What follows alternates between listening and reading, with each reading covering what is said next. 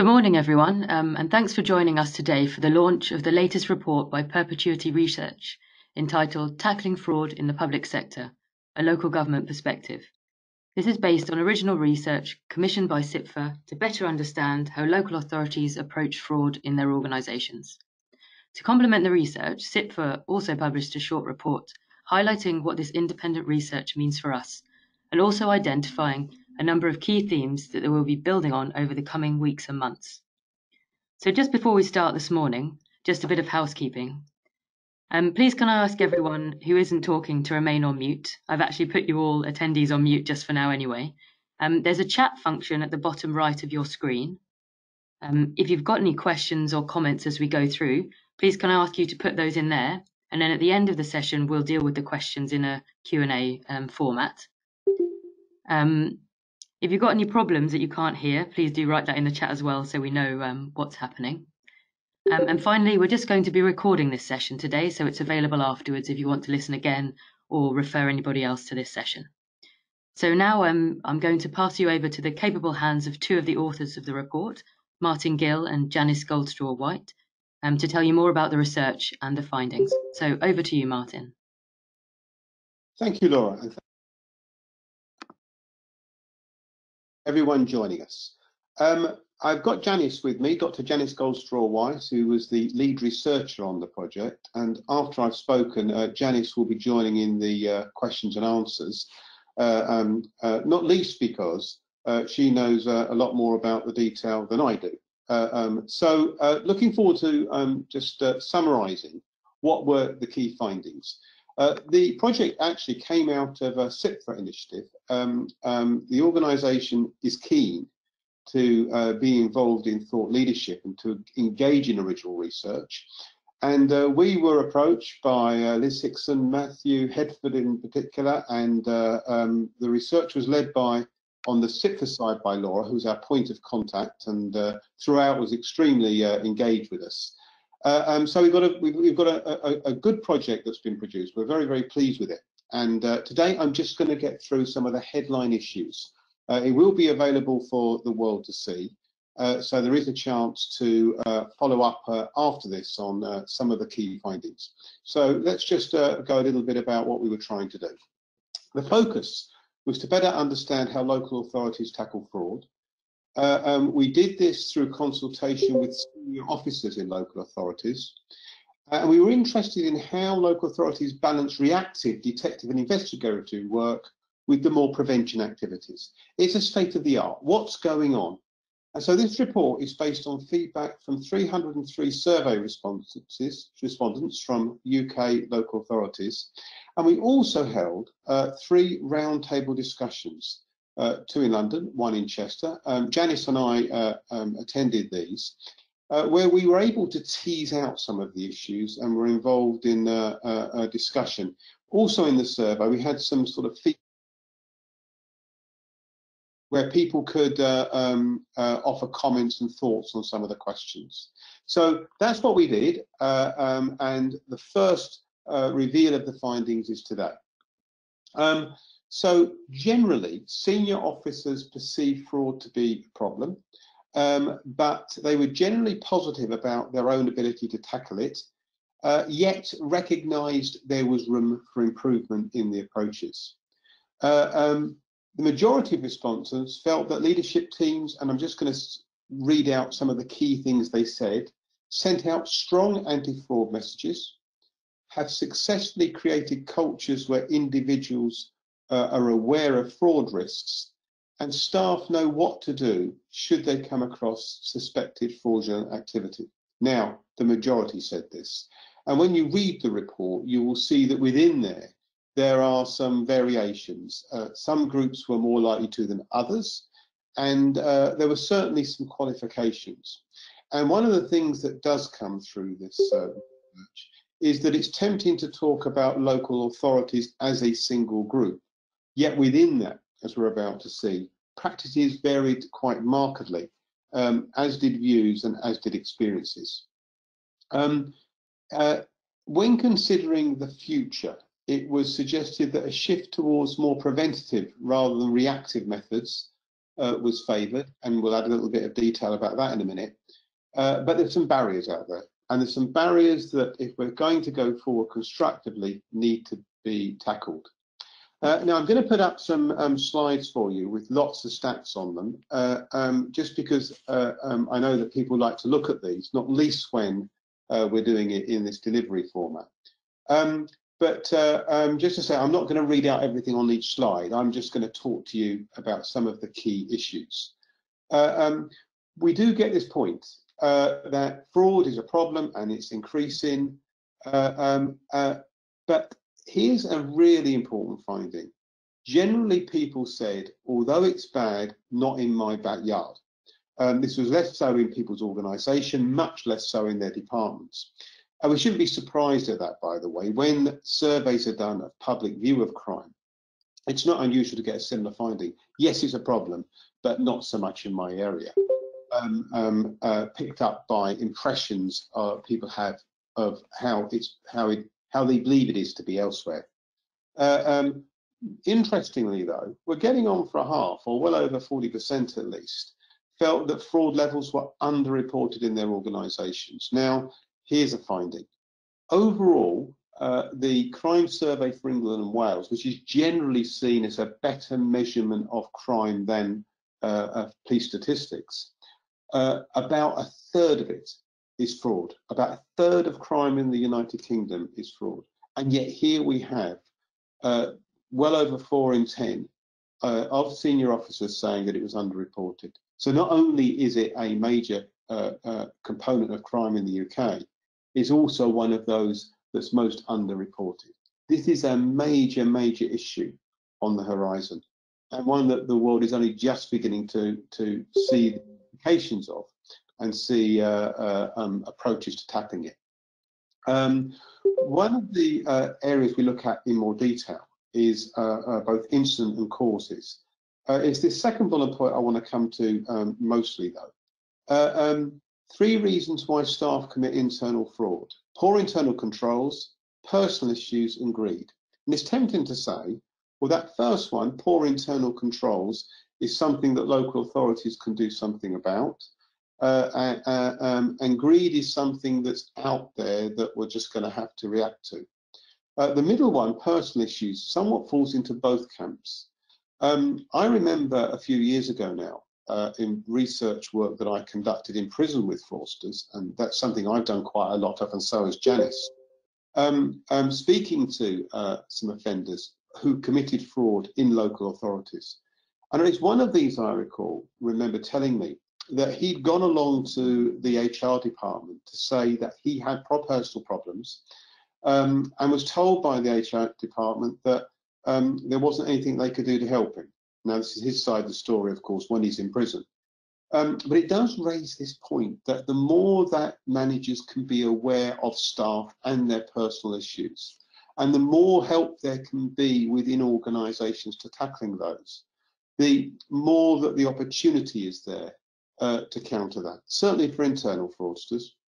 The 2 major reasons for external fraud offered were, again, poor organisational controls, and the lack of staff training to identify fraudulent activity. That one we're going to come back to. That one emerges in various guises. There was general, many of the sample felt that local authorities were an easy target for fraudsters, and a little bit more of that will be revealed in a minute. Certainly there was a general awareness of fraud risks, but the sense that austerity had increased the scale of the problem. Now, this is austerity, don't forget, in the context of Brexit.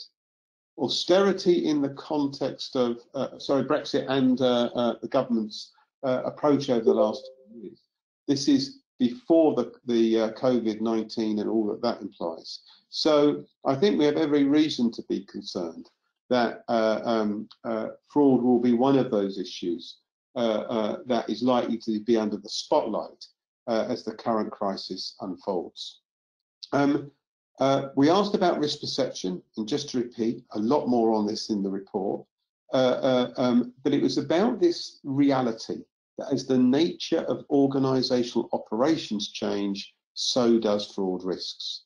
And of course, one thing that's been happening is that more has been going online. And one of the things that is very striking from speaking to fraudsters in prison is to recognise that what is an opportunity for organisations is also an opportunity for fraudsters. The good thing is, majority, but not all, as you will see, felt that their organisation was able to report fraud. There wasn't a reluctance to do so. That's important. Clearly, the more that organisations know about the problem, the more potential there is to build up a picture of it, therefore, and allocate resources and develop policy accordingly. We looked at counter-fraud arrangements, and this slide, perhaps more than others, shows just the variation in practice that exists around the country in terms of approaches to tackling fraud. You can see that sometimes there was a dedicated fraud team, sometimes internal audit was the main body in charge, sometimes through a shared service, it was outsourced, and even other arrangements in operations. Once again, we can talk in terms of local authorities' approach if we wish, in general terms, but it's important to recognise that practices and methodologies vary considerably, and this was certainly something that came out in our consultation sessions, the group discussions, the 3 group discussions we had, where those present were particularly keen to say, it's easy to talk about us all as if we're one, but there are vast variations in practice, and whatever approach is taken needs to recognise that approaches do vary markedly. 49% believe that counter-fraud and IT officers work well together to pursue fraud. And we're approaching, well over 6 in 10 at least, stated that there's a strong relationship with external organisations. And these findings are striking in their own right. The fact that less than half believe that there was a good working relationship internally, at least in this specific context, and not everyone felt there was good outside relationships, is crucial. One of the things that's coming through the approaches to tackling fraud around the world is the need to engage meaningfully with others about what the problem is and about how we can best respond. And we'll come in a minute to some thoughts on how we can take that forward. Another key component of tackling fraud effectively, and this is seen as being at the forefront of best practice across countries, is the need to create internally an anti-fraud environment. Now, 6 in 10 believe that they did have a committed leadership team sending out a strong fraud message. Yet, as you can see, more than 1 in 10 felt this to be untrue. There is, though, an important point between sending out a strong message and then delivering on it. And one of the crucial points about any strategy that takes place for tackling any initiative, not least fraud, is the need for leadership to be committed. And in part, this is about, of course, saying the right things, but it's also in part about backing it up. And we'll be returning to this point in a minute, but what is clear is that that there was a disjuncture between those two things in some cases. About half felt that there was an adequate control environment, but over a fifth felt this was inadequate. And many of you will have your own view on that, about those figures and whether they tell you that's a semi-positive or a semi-negative. It's also, of course, both. But that those who are senior officers are not endorsing the approaches taken is one of the key components of the claim we and others will make about this. There is a need to think differently about how we respond to a problem that's not going to go away and is highly likely, at least, to re-emerge in different guises through this current crisis. Very encouragingly, the majority, over 8 in 10, felt their colleagues would report a fraud against the organisation if they identified one, and only a minority, a very few, said they would not.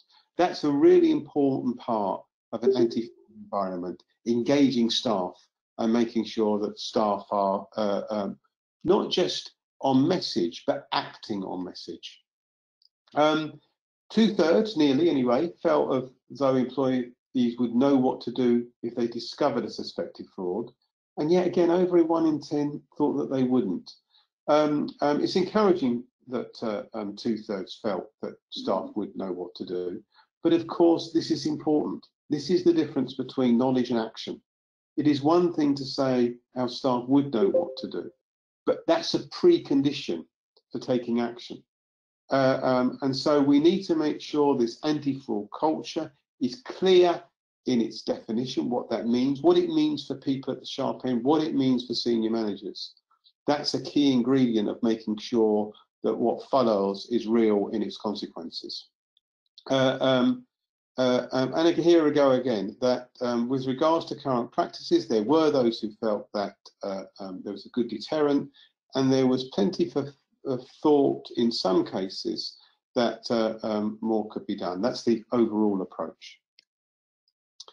We asked about fighting fraud in the future, and there were 2 priorities that we asked about currently, and they chose of a list of options: preventing fraud from happening in the first place, and second, raising fraud awareness. Now, preventing fraud from happening in the first place is, of course, a given. And behind that disguises a whole range of thoughts about how that should be done. But what it does show is the emphasis on prevention is really important. Indeed, this was emphasised as we asked people about their chosen future priorities, where the same were mentioned, but the level of support increased even more. That if we're going to think constructively about fraud, we need to highlight fraud prevention. And the trouble with this is that often it's seen as less attractive. Sometimes some people have seen this in other contexts as a bit of a cop-out. Well, you would say you're preventing it. We want to see results. And it's a lot less tangible sometimes to show that fraud prevention is producing results, especially given that we don't, so much of it is unknown. But in reality, if we can prevent fraud taking place in the first place, contribution and one that's highly favoured, not least by our sample. When we asked about what was the most important issues, and again, these were options, the use of technology came top of the list. Once again, here's a biggie. We've separately, Perpetuity Research, done a report only out late last year, where we interviewed some offenders, not just fraud offenders, but more broadly about technology. And there's no doubt at all that they see that as an opportunity too. The second point here, staff being trained in fraud awareness, perhaps leads credence to this point about technology. Yes, it offers enormous opportunities for preventing fraud. But according to those on the criminal side, it also offers enormous opportunities to them too. In other words, it's a matter of making sure that technologies are fit for purpose, that they're integrated and that they work. Also worth pointing out there the importance of good fraud leadership, and therein lies an opportunity for fraud professionals to take a lead here. It is worth remembering that good fraud prevention is about a culture across the organisation. It is about leadership from within local authorities, but it's also about expertise within fraud teams. But here's a chance for fraud professionals to lead the way on engaging the right elements. And partnership working there is a massive one. Sometimes we can treat the prevention of crime generally as simplistic. When you look around the world at and I'm just speaking as an academic here, always changing, always dangerous, but just for a second, and you look at the reason why initiatives fail in crime prevention, in fraud prevention, there are perhaps 2 main ones. One of these is the issue of we had the wrong approach in the first place. And the second one is we just didn't do it very well. I'm just talking simplistically for a minute. And this comes down to having the right approach executed well. It remains the holy grail. And when you speak to fraudsters in prison, it's when one of those two fails that they get their opportunity. And we mustn't forget the importance here of the fraud professional. And again, we'll come back to that in a minute. And we asked about future risks in the context of fraud areas. Worth mentioning that there were two big issues that cropped up here. One was tackling the issue of cybercrime and organised crime, not because the latter in particular is particularly new, and cybercrime has been around for a while now, but because they were beginning to emerge in a much bigger context in local authorities, and many felt they were areas where local authorities hadn't yet got the best grasp. And back to this point about service delivery, the outsourcing of more functions was put on as a point, and putting more service online, which I've already mentioned. And these were believed to have increased the exposure to fraudulent attacks. And the point being is not that putting services online or not that outsourcing services in themselves were bad, of course not. It was more that they create new risks, and in creating new risks, there needs to be a new approach, a new thinking about how these are managed. And this means bringing on board different groups, perhaps in different ways. Procurement might be in one example.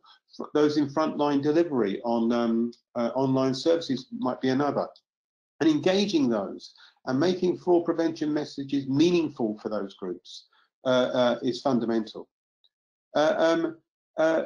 We've also looked at the issue of stretched resources. It would be surprising to me, actually, if this hadn't cropped up. There was a concern, and perhaps this is going to be heightened as things progress over the next few months, given the current crisis, that the general all-round lack of funding will find its way into less investment in counter-fraud initiatives. And it was also, in a different way, a concern about how respondents felt that systems might not be regularly maintained and updated to keep pace. In other words, there are these new systems, there are these new approaches, there is this new thinking, there are these new threats. How do we keep on top of all these? How do we make sure we have the right approaches, that we maintain them, that we maintain that we're upbeat and we engage continually? So let's move on then to barriers to progress and some of the recommendations that we're putting forward. Janice and I, Janice in particular, have led on this. We've got two other colleagues, Charlotte Howe and Caitlin McGeary, who've also been crucial here in helping us think through these barriers and these responses. So one of the barriers is the disjointed working arrangement within authorities, between separate local authorities and across the public sector. And again, it's one of these issues, isn't it? It's tempting to think about local authorities as one thing, but within that, there are a whole range of pockets of activity. And sometimes these pockets are joined up rather well, and it's easy to point to those examples.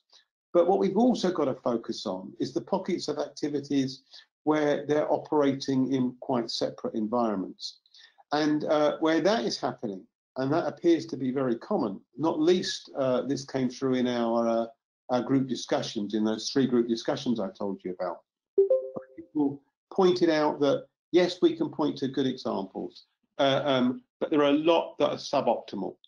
And we're not milking the opportunity either within local authorities or within the public sector to get the best response to tackling fraud.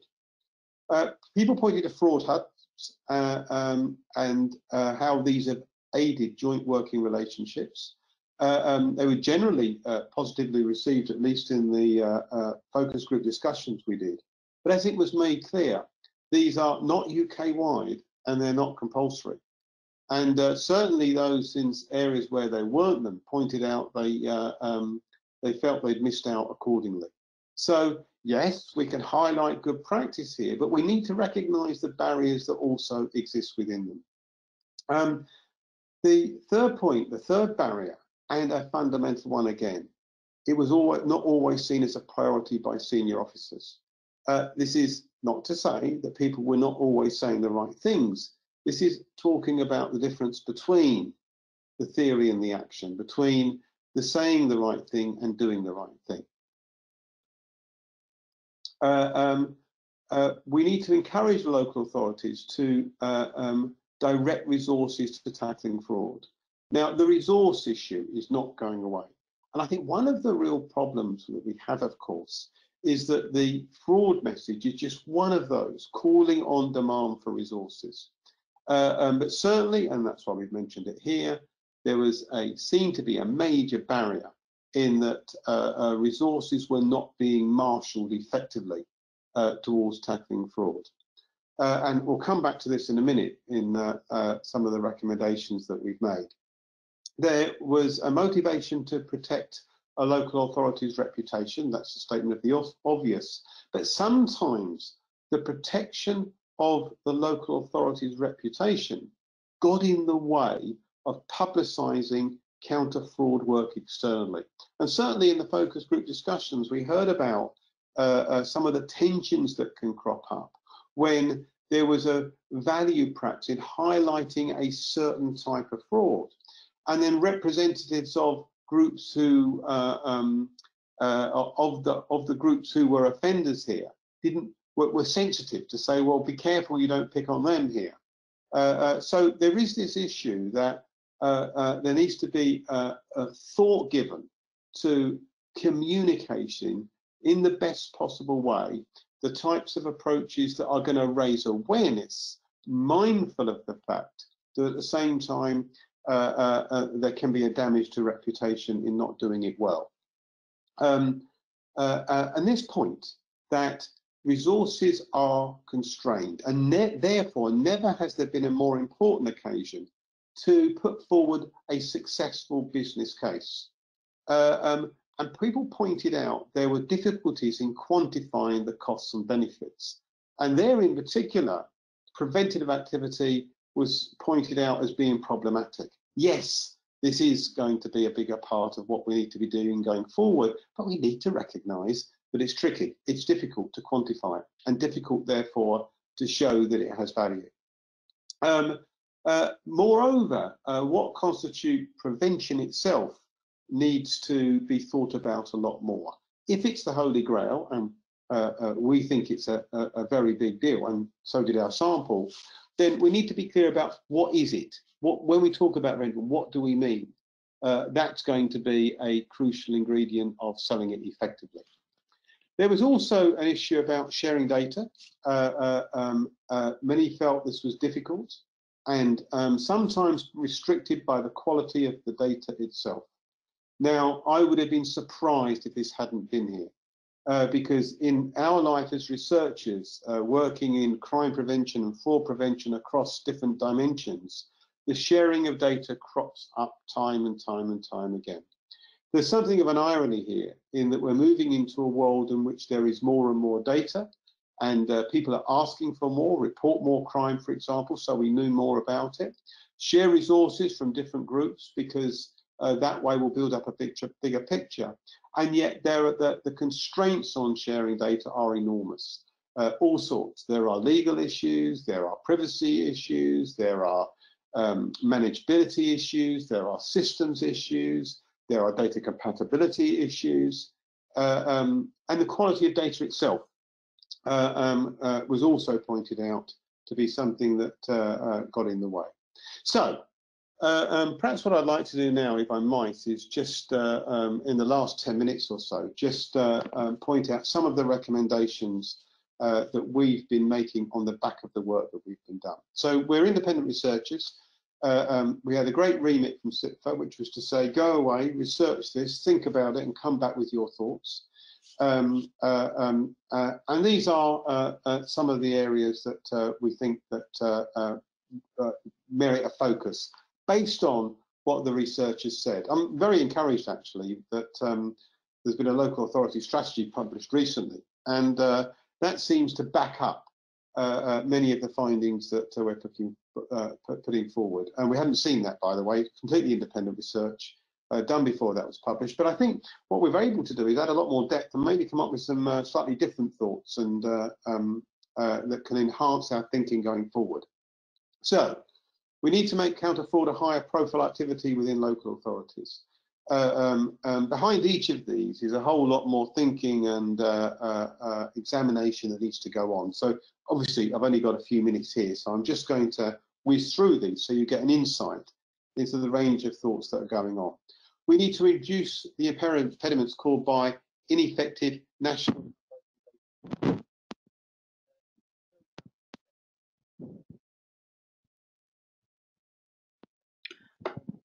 Martin, we've lost the sound there slightly, unfortunately. Maybe you could... Are you back? Oh yes, you're back now. Yes, so we just lost a bit of what you were saying there. I'll go back to STAR recommendations. Just mention the first one very briefly. So it was about the need to make counter-fraud a higher profile activity within IEs. I've just moved on to impediments and talking about ineffective national and local data. This cropped up time and time again as an issue. Here's a point. Counter-fraud as a profession should be promoted across local government. And here's an issue that we would like to put forward. Tackling fraud is skilled. Marshalling the right resources together is a skilled task. We should not assume that it is easy, that people find it easy, and that keeping on top of it is easy. And so putting forward the counter-fraud issue as a profession and all the issues that cropped up as being a part of that really need to be highlighted. We need to promote and support shared delivery models. And this is about recognizing that there are lots of different types of ways of doing this. There are lots of skills out there. There are particularly specialist skills about, both across local authorities and across the public sector. And we need to harness these to good advantage. The fact that they do exist is not the same as saying they're used to best effect. And there needs to be a think about how they can be marshalled effectively. We would argue, of course, and it's easy for us to say that, the public sector should work closely together. It's striking in a way that, that there isn't more joined up thinking there or more joined up action. It's not to say there isn't. It's not to say there aren't pockets of good activity. There are, and some excellent examples. But there's plenty of opportunity to do more. Criminals rely on it not being joined up. It's a key component of how they're able to exploit their work. We need to put forward the case for the cost benefits of fraud work to promote the business case for investment. It's no good shouting in the abstract, we want more money, without being able to show and illustrate through tangible means that it's a worthwhile investment. Don't forget, fraud prevention saves money. It's an investment, and it needs to be seen as that and thought of that. And there's work to be done in putting that message across. No wonder then, I would argue, that fraud prevention is a skilled activity, and we need skillful counter-fraud professionals to take forward the argument. There are legislative barriers hampering counter-fraud activities. It seems crazy, but it's not surprising. It's spoken about. But let's highlight these and let's put in place action plans to counter them. And the government should consider a statutory duty for public agencies to share data to counter fraud. The sharing of data is fundamental.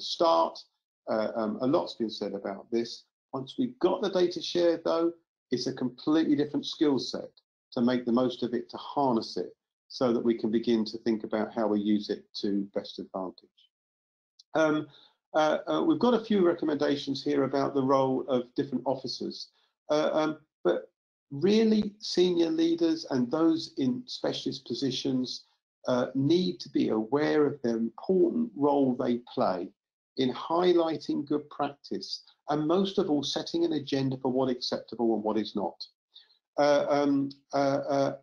So the whole business about setting the priority, getting people engaged, raising fraud awareness, data sharing, engaging meaningfully externally, These are very big dynamic issues. It takes leaders to be committed to them. It takes fraud professionals to make sure they happen. It takes everyone to make it work. And therein lies some of the key issues, which I've tried to highlight in a rush through. I wonder whether if I could just make one other point, though. One of the things that's been crystal clear to Janice or I, as we've been doing this work, is that there is an enormous amount of very, very skilled activity going out there in local authorities, and too often people in fraud prevention act under the radar. Indeed, if I stand back, and if I might be so bold, is that my criticism of you as a collective group of fraud professionals is that all too often you don't say how good you are. There is an enormous amount of good work going on. And so what we would like you to do is to consider putting forward those who are really good for the Tackling Economic Crime Awards. These are all the leading fraud associations, including CIPFA, who nominate a judge, lots of different categories. The entry's open this summer. It's about more than just putting forward good people. It's about the sector of fraud prevention saying, look, we are doing some good work and it matters that we're good. If people out there in fraud prevention don't do their job properly, the consequences, as we've heard about, can be serious. You can download the report here. Do please take a look. Do spread the word. There's going to be a lot of work going out as from midday today, by the way, as from midday, don't go there now, so that you can see what we said in full. And we're going to be working with CIPFA on another study. We're talking about it already. Rather impressively, CIPFA are committed to thought leadership, are committed to continuing with developing new insights and new thinking. And if I might, I'd just like to end with one story. And it's a story that when I was last in prison, about 18 months ago now, I was interviewing fraudsters. And it's a message from a prison cell to people out there doing fraud prevention, which really highlights what's so important about the research and the findings and the recommendations. I was interviewing fraudsters, and as I was about to be escorted off the wing, a prisoner came up to me and said to me, Martin, I'm a prisoner and I'm in for fraud. And I'd like to tell you a story. But before I tell you the story, would you agree to tell fraud professionals about the story? So with qualifications, I said I would, and this was his story. He said, believe it or not, when I was on the outside, I was in charge of trying to get my organisation to take fraud prevention seriously. And unfortunately, I couldn't. Within my organisation, the hierarchy weren't interested. The other people in the organisation would not share information about fraud prevention. When we did spot an issue, we couldn't get action against it. There was a great reluctance to report it to the police. And even when we did report it to the police, I couldn't get the police interested. And I said, well, I've heard stories like that, so I'm not wholly surprised. Oh, Martin, he said, that's not my point. This is not the message I want you to pass to the fraud professionals. This is the message I want you to pass to fraud professionals. He said, then I came to prison. And in prison, everyone's sharing information. We're sharing information about who the easy targets are, what are the best ways of committing offences, how we got caught and how to avoid it next time. He says, don't you think it's the wrong way round? That's the message I want you to communicate. So from a prison cell to you, to say the reason why we need to think differently about fraud prevention is the consequences of not doing so are so great. And while in any one report, there's no magic cure, there's no magic set of answers, what we do have here is an opportunity to think differently based on findings from those who are most responsible for leading the charge against tackling fraud in local authorities, and recognition that while there are pockets of great activity, while there are examples of good practice, what we must more fundamentally learn from these findings is that there's a great opportunity to do better. Thank you. Thank you very much indeed. I was told to finish at 11:40, so I've been a good chat. I'm now going to ask Janice to join me in answering any questions. Laura, I think you want to come back in first? Yes, thanks, Martin. I think that was a fantastic presentation. I'm really interested to hear your take on the research, and you really brought it to life there for all of us, I think. I had a lot of enthusiasm on the chat as well for people saying, please, can we have a copy of those brilliant slides? Really enjoyed listening. So that's fantastic. Thank you very much. And I like the point you made at the end about information sharing. Certainly my own perspective is that we need to do a lot more to share information with one another. So that's fantastic. Right, so let's just get Janice in as well. Janice, you're online too now to answer any questions we've got. And so I'm just going to read out the questions that have come through and then hand over to you, Martin and Janice, to answer them. So I hope that's okay. So the first one actually leads on pretty well from your comments about criminals. Karen has asked, what sorts of crimes were committed by the people you spoke to in prison? Can you give us a bit more detail on those? Yes, so just to be clear, well, Janice and I have both done studies separately. This was not part of this research. I was just trying to, I mean, between us, I think we've covered a whole variety of different offences. And by the way, when you go to the website to download this report, you will see other reports that we've done, and you're welcome to download those free of charge as well, on interviews we've done with offenders in prison. So those who've committed internal fraud offences, external fraud offences, including those who work in the public sector, including along the way those who work in local authorities. And what runs through those findings, I think, is this alarming issue that, put simply, fraudsters rely on you not being good in order to be successful. And the better that fraud prevention is, the greater the risk of them getting caught and therefore deciding to commit the offences in the first place. And it's why, actually, to be honest, I've been a great advocate and really keen to push forward the case that fraud prevention isn't easy. And we need to make sure that people are aware of how skilled this is and take our lead from those around the country who are doing really leading a great charge, in some cases outstanding performance. Janice, do you want to ask, can you just make a brief comment about some of the work you've done in prison?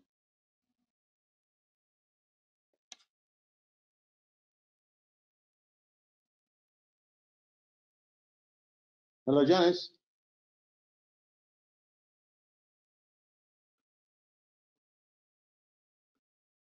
Hello. Hello, Janice, over to you. Yes, okay.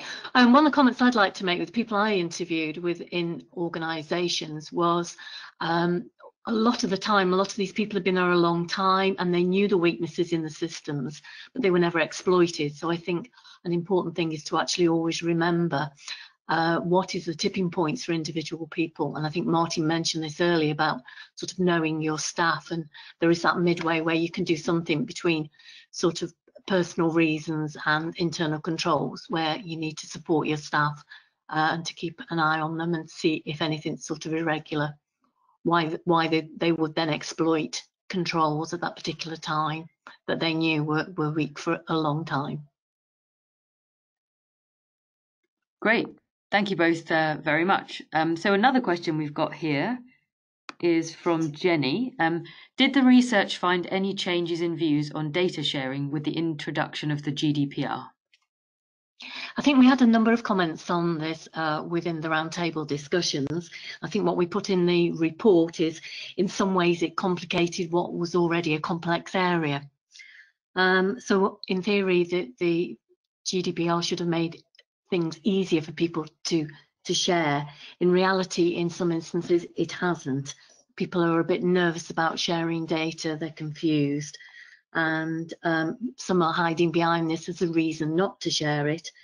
And I think this is something that perhaps the government need to have a look at, to just clarify what the rules and regulations are on this, because people are uncertain. Thank you very much. That's really helpful. So a question here from Ian then. Were you made aware of the government counter-fraud profession, which is aiming to promote counter-fraud as a profession and provide training and skills? Oh, yes. I'll let Janice go into more detail, but absolutely. And an interesting initiative, one with a lot of potential. And I think, Janice, this was particularly a conversation at one of our discussions. Yes, certainly at one of our round tables, one of the representatives from a local authority was already trialling this in their organisation. So obviously, yes, we're aware of it. The only comments we got otherwise from that was people wanted to ensure that local authorities were well represented in this. Obviously, it's a central government initiative originally, so they wanted to see obviously changes to actually see how local government fitted into that, and really how it would actually affect, you know, tackling counter fraud locally. And was there a general positive feeling about the profession? Is that what you would take away there? I think there was a general positive feeling about getting counter fraud more professionalised, yes. Yeah, I think the thing is, this is something that is emerging as an issue, and there's no doubt at all in my mind that out there in local authorities are some extremely conscientious, determined, able people who often feel under-supported, and the opportunity to be part of a peer group that promotes the interest of fraud profession as an area of specialist expertise and helps to frame the ways in which it develops as a profession, but also the ways in which it engages meaningfully with others and with opportunities and with new ideas, is one that is to be welcomed. So, so far so good, although of course it's still just beginning to happen.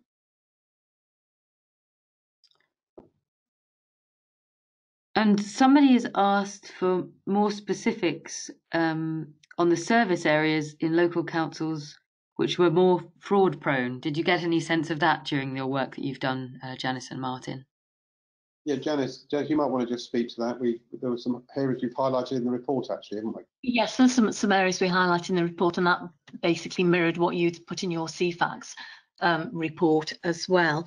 If I had to pick one particular area that people seem to be very concerned about, it seemed to be social services, and that came up time and time again during our roundtable discussions. And I think this was mainly because they felt a little bit out of control with it, that people weren't being reassessed, and that people reassessed for care, yes, and therefore people were continuing claim things that they possibly were no longer entitled to.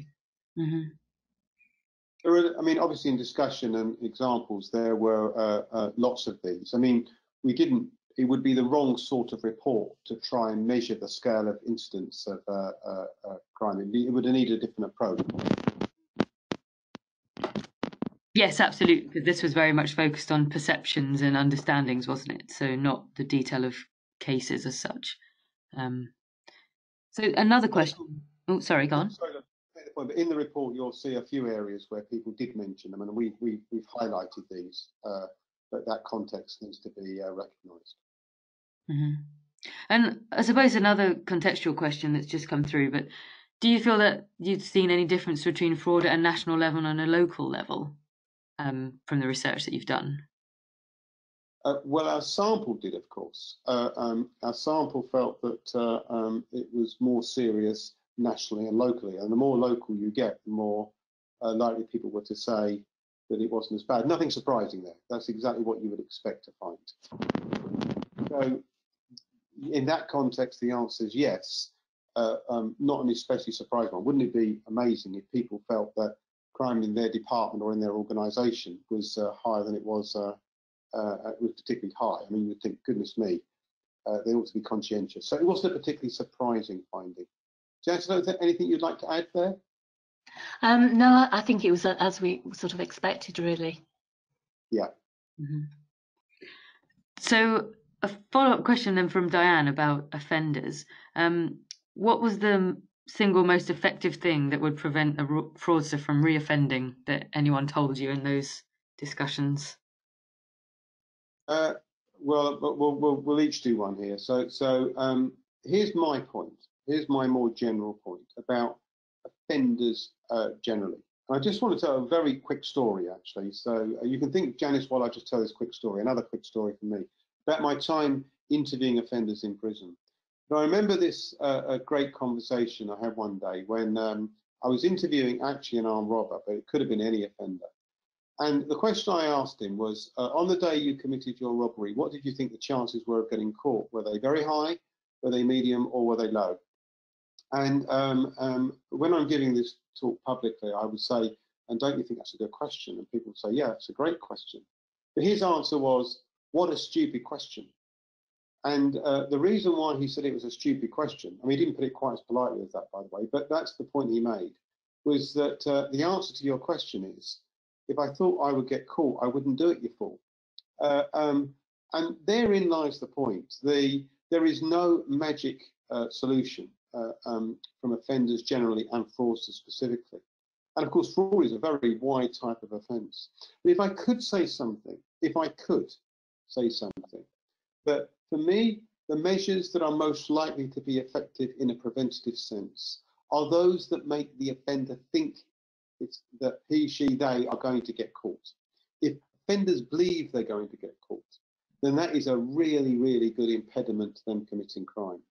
But of course, the types of measures that feed into that vary so greatly with circumstance that they don't lend themselves to a more simplistic answer. So my message would be, and here comes my point about fraud professionals needing to be good. Making offenders think they're going to get caught requires a lot of skill set, understanding of the organisation, understanding of the crime patterns, understanding of the type of offenders, and coordinating resources and opportunities to make that really effective. So that's my answer. Janice, over to you. Okay, I think I'll just move on a little bit from what you said, Martin, is actually when I spoke to fraudsters in prison and I said to them, what would stop you doing this again? And they basically said, well, not a lot really, because I'm here now in this nice open prison. I've got other people around me. I'm getting a tax benefit. I can go to the gym. There was lots of things they could see were quite positive. What a number of them said to me, they said, what would have stopped me though, is if I'd have been still in a closed prison. And in those sort of few days or weeks when they're first convicted and they're put actually in closed prison facilities, they think a lot differently about what they've done and whether they would risk it again. When they then go to open prison conditions, they have a lot more time to think about it, to talk to other people who've done similar things, and basically to come up with their next scheme if they want to. So I think that there's a bit of a message there in terms of, you know, are we actually sending out a strong enough message to fraudsters about what will happen to them if they get caught? Mm-hmm. Yes, because sorry. I was just going to say, because Karen made a follow-up comment that not many fraudsters actually end up going to prison in London from her experience. So it's interesting, isn't it, when you think of that disincentive if they don't even end up in prison at all, I suppose. That's all I was going to say. Yes, no, well, that's quite so. Most fraudsters, and therein is the problem with this word fraud. I mean, you never ever, as a lecturer, give a talk without fraud, without first saying this means a whole range of different things, a whole range of activities, a whole range of offences that actually don't sit very neatly under one umbrella. But as you say, many offenders don't end up in prison, but those that do have to sort of cope with the consequences. And I would say this, though, there's a really good book just out. It's by Chris Atkins, who was a documentary maker and a very good and renowned one, who got himself involved in some scam and got sentenced to 5 years. And he's written a book. It's only recently been published.